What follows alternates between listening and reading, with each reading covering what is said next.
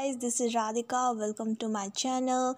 Here I am going to discuss a trick to remember 14 principles of management. So without any wasting time, let's see how it is.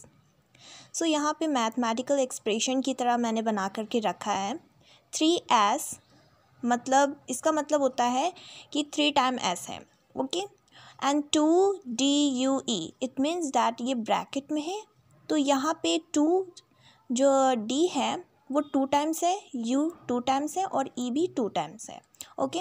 और ये single है, इसके पास 1 है, ठीक है, और ये सिंगल है, तो CAROI.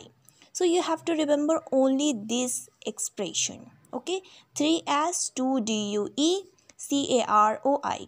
तो आप कार OI ऐसे भी रिमेंबर कर सकते हैं, कार गाड़ी, ठीक है। सो आपको ये रिमेंबर करना है। सो कैसे देखते हैं इसको।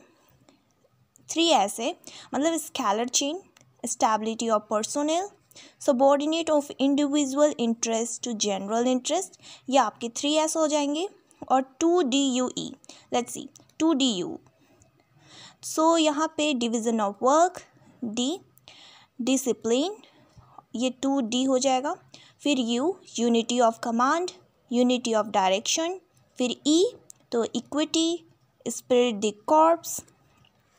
एंड देन आपका C से सेंट्रलाइजेशन एंड डिसेंट्रलाइजेशन हो जाएगा।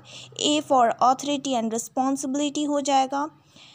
फिर आपका R for remuneration of employees, O for order and I for initiative हो जाएगा। So you have to remember this expression only, 3s 2DUE CAROI only. So it will help you to remember all 14 principles.